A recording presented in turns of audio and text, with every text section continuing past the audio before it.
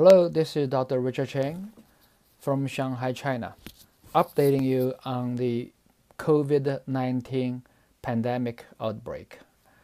I have a story to tell you. Yesterday, I spent almost 1 hour talking to a patient in Ground Zero in Wuhan. Her mother is a 70-year-old lady with many chronic diseases, including type 2 diabetes, coronary artery disease, with a stent placed, and also several other chronic diseases. So overall, she's in poor health. This poor lady started feeling like flu-like symptoms around January 20th, a couple of days before the Chinese New Year. And she started coming down with a low-grade fever, around 38 degrees Celsius, which is very low, mild.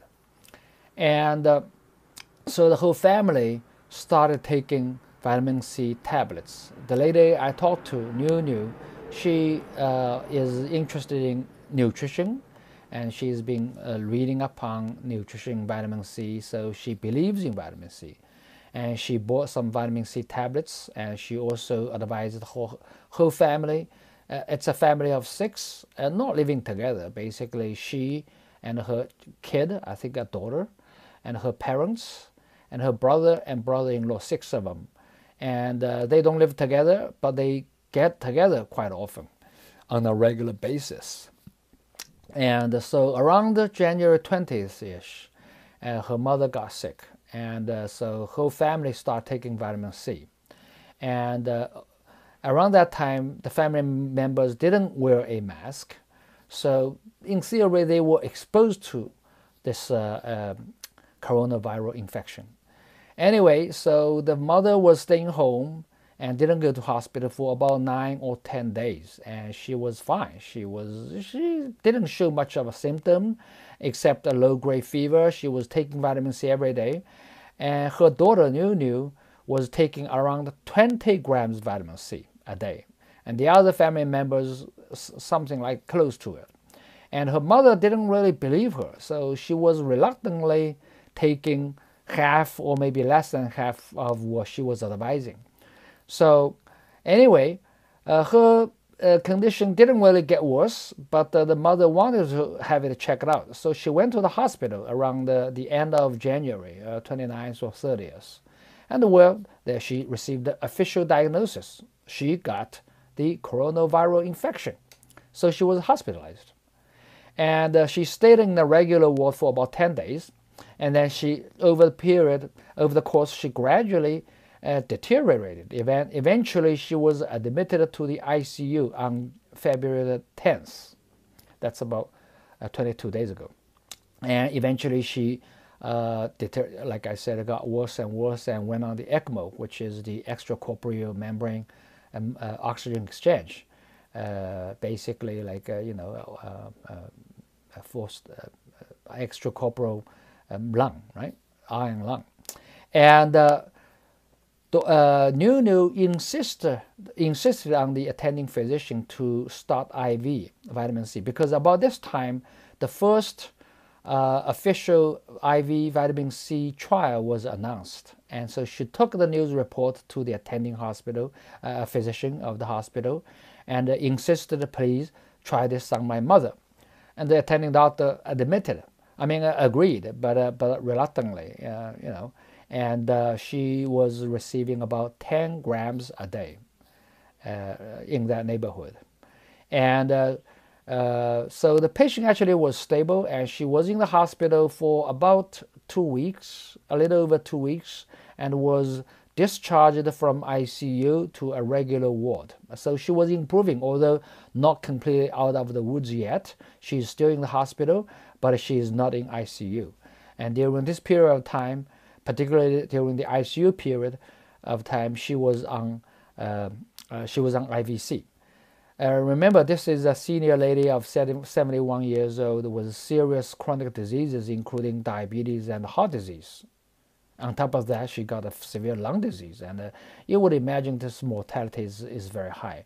In Wuhan, those people with this coronavirus infection, the average mortality rate, but death rate is about what 5%-ish, and among those, I didn't see the numbers, but among those older senior people, the mortality is way higher. But she survived so far. Good luck to her, and bless her. Hopefully, she can recover fully. The family is expecting her to be discharged home pretty soon when her DNA or the nucleic acid result turned negative. Also, to the story is that 5 members of the family, none of them got infected, including the 3 caretakers, basically Niu and her brother and and the sister-in-law. 3 of them. They went to these 3 people went to the hospital, taking turn to take care of the sick person, the sick mother, and they were only wearing a regular mask, a layer of single layer of gloves, and didn't have the heavy protective clothing like the other healthcare providers, and they didn't get sick, none of them. And also, the father and the younger kid, less than 10 years old, they were exposed to the condition because when the mother was sick, and nobody was, taking any preventive measure, but none of them were sick, and they all have been on vitamin C, and Nuni has been on it for 20 grams a day, and she really believed in it, and I believe, although this is only a case report, it again adds in the context of the historical records, which is mountain high, and decades of clinical cases, clinical trials research, which shows we got enough evidence to show that vitamin C is able to kill. Vitamin C can kill virus in the body. Why? Primarily through vitamin C's ability to produce hydrogen peroxide. We all know hydrogen peroxide is a powerful germ killer. It kills bacteria, it kills virus, okay? And so when the dose is high enough, it can kill virus. Or, of course, for the coronavirus infection, on top of this virus killing ability, vitamin C early, like in this case, starting from the beginning, she was on vitamin C. Early and sufficient amount of vitamin C not only acts as a viral killing drug, it also is a powerful antioxidant. Why is that important? It's because we all know that the coronavirus infection kills people primarily through the infection or inflammation to the lungs, causing a condition called ARDS, or acute lung injury, ALI, and ARDS. ARDS simply means acute respiratory distress syndrome, unable to breathe. Okay, this is due to the very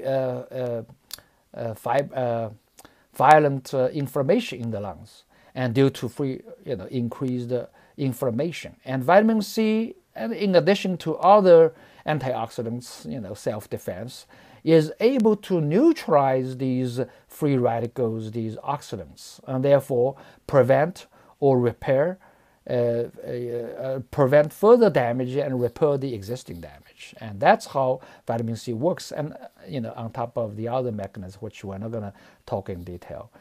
Therefore, from this story, I think there are 3 take-home messages. Number 1 is that this is a case report, but again, it goes in agreement with the existing evidence that vitamin C, early and sufficient dose of vitamin C, oral and intravenously, can help a patient to cope with severe viral infection. That's first message. The second is that vitamin C in this case probably helped the family members, 5 of them, from getting the viral infection. None of them, the 5, got the infection. And the third is that a clinical trial is a strong and powerful message, which makes other doctors feel emboldened. They feel more brave to try this thing because other people are doing the same.